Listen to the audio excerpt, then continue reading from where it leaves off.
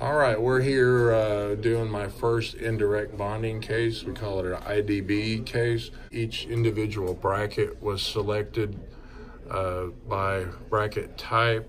So this is the brackets that we're going to use. With this particular patient, we're doing upper anterior white brackets or clear brackets, but we're doing the normal silver ones on the bottom.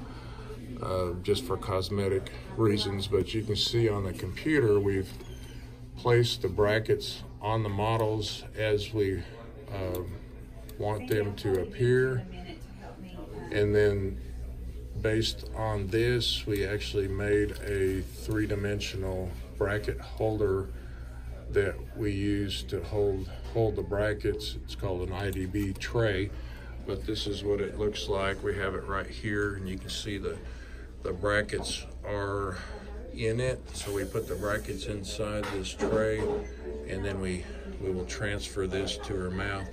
Here's the 3D printed models that we used.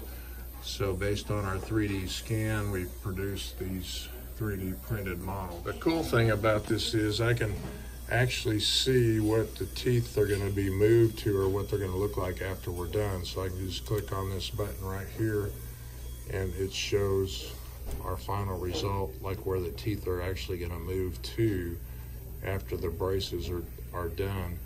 So this helps us see what kind of result we're going to get. So it gives us a lot of precision during the process. The teeth for bonding, so we're doing a little etching to soften the enamel before we put the glue on. I put just a little dot of glue on each bracket,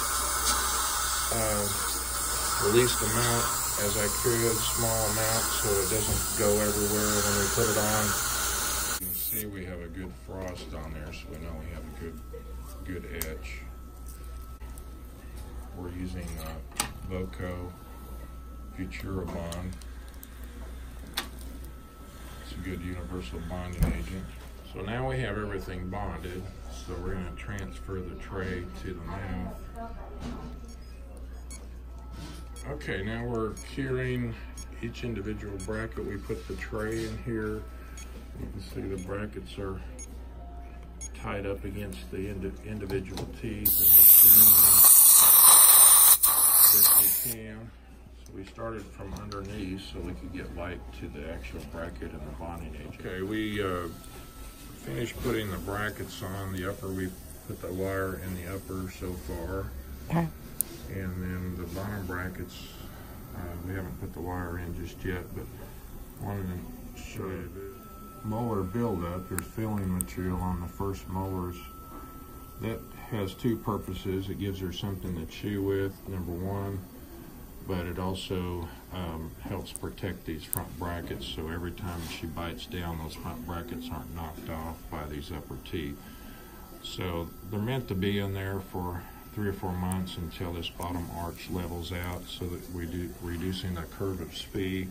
And then once the bottom arch levels out, then we can remove those buildups. So we finished the job. She's up here at the front desk. How do you feel? A little tight, but good. A little tight. Mm-hmm. Jaw's tired, probably. Yes, it is. But those little dots that you see will come right off once she brushes her teeth. All right, well, thank you so much. You did a great job.